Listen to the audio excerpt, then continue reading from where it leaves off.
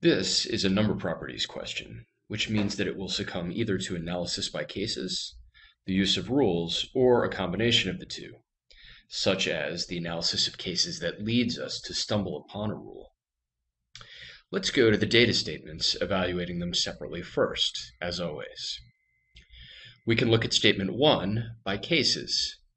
Given this statement, n could be 31, 41, or 131, or 1331. In all of these cases, the final digit is 1. We can ask ourselves whether it will be 1 in any case that is allowed by statement 1. Indeed, we can convince ourselves this is true. Therefore, statement 1 is sufficient. Statement 2 is similar. Let's use cases. The variable n could be 12, or it could be 34. These have different final digits. Therefore, statement 2 does not give us sufficient information to determine the final digit of n decisively.